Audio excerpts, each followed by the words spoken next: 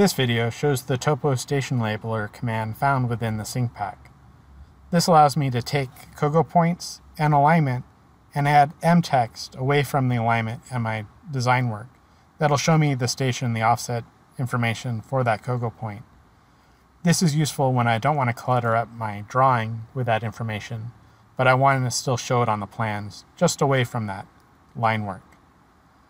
To run the command, I can go to the Sync Pack 2 tab, the Tools panel, and then from the Labels dropdown, select TopoLabeler. That'll open up the TopoStationLabeler form, where I can specify which alignment I want to station from. In this case, I'm going to use Road 1.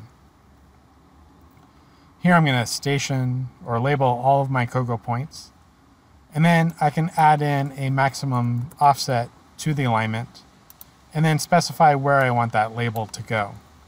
And I'm going to do it at 30 feet. If I want, I can include a label prefix. I can include the label precision for my offset values, and then I can specify the layer and then the text style that I want, along with the text height. And I'm going to use 0.2. Then I can press OK, and it'll add in those label information. Here I used too small of text height, but if I zoom in, I can see that I have the station value and the offset value in line with my Kogo point. And for the second point, I have that same information. So then I can quickly create those labels. In fact, I could even delete these labels that I just created, run the command again, and pick a more appropriate text height of maybe like 20.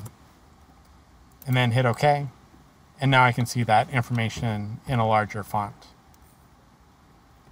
And so this is the TopoStationLabeler command found within the sync pack.